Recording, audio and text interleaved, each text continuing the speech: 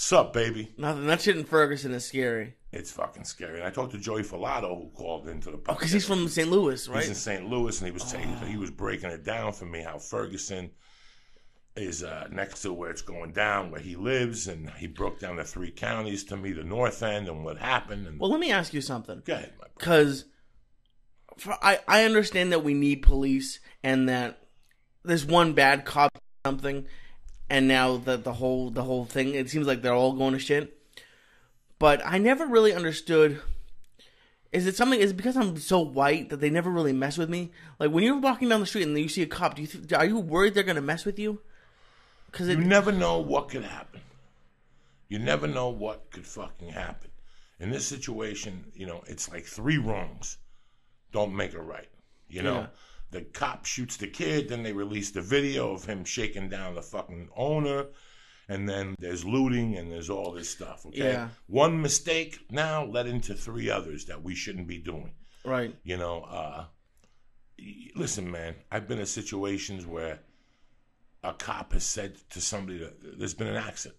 There's been an accident or there's an event, and you're walking by and the cop tells you to move to the other thing, and you're like, what are you saying? Hold on. You're in your thought, and you don't know what they're saying, and sometimes a cop will get into your face. I'm sure that's happened. That ever happened to you? Like, you're not walking in the right thing. Hey, you! Didn't I fucking tell you to cross the street? And you're like, really? Is that fucking necessary?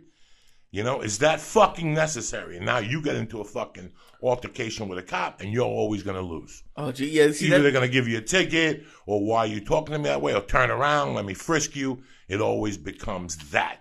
We have taken we have taken the I don't know how to say the word, not tenderness. We have taken the human interaction away from the police officer. Yeah. Because now when they're trained, they're shooting dogs. Oh, Jesus. A dog is 10 feet away. Hey, put your dog away. Listen, if that dog ain't got a fucking gun or he's not charging me, I understand putting your hand on the holster. I understand everything. I understand that it's very tough to be a cop. When I get out of the car, I don't know what I'm going to walk into. Right. I don't know if you have a gun. I don't know what. But instead of this officer saying, my gun went off, I discharged it too early or whatever, it gets covered up that right away the cops come and they go, fuck him. He was just a black kid. He's probably a hood anyway. That's the mentality. I'm telling you, that's the mentality, okay? Okay. He's just a fucking number. He's not a human no more. We have taken the human interaction out of being a police officer. They are trained now a certain way where they're not supposed to listen to us, and we're all perps, and we're all wrong.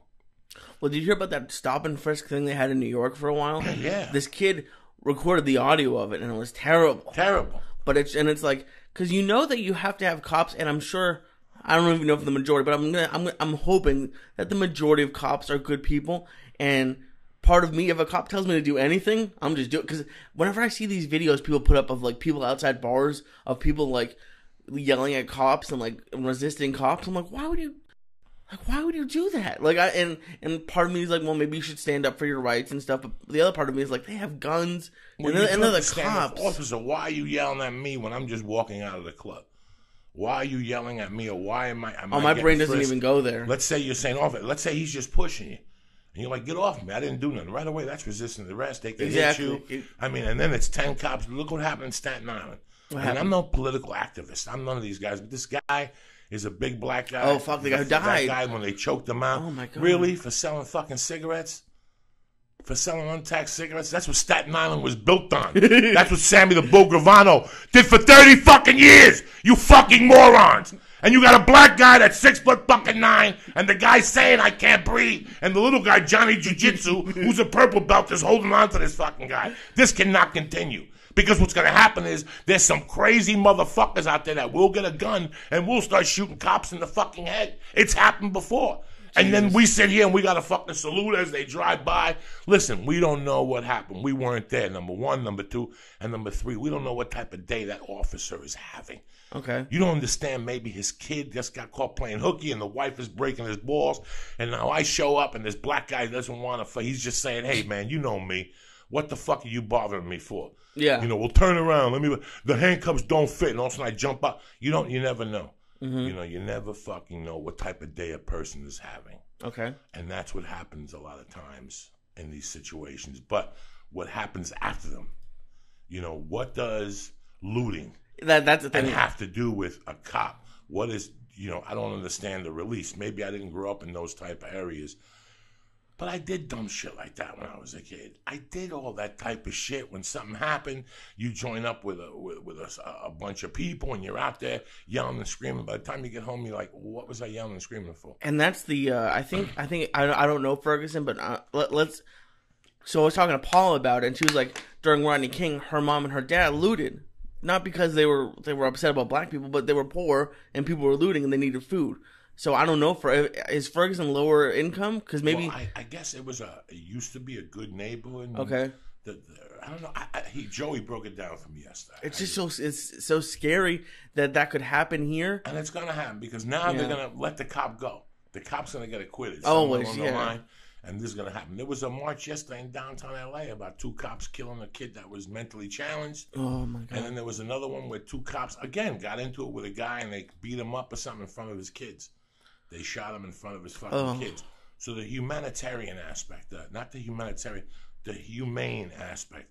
When I was growing up, guys, I got in a lot of trouble and I had police contact a lot. Mm-hmm. But I don't know what it was in those early years, in the late 80s and the early 90s, where there was still cops that were human beings. They'd separate you. What happened? Step back, lower your voice, breathe. Okay, what happened?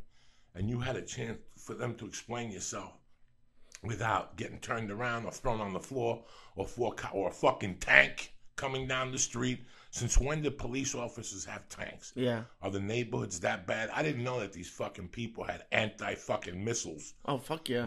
On the street to shoot. And they were firing like tear gas and rubber bullets. Do you think part of it is like budget cuts and they're just like they're overworking them and then they don't hire the best people anymore?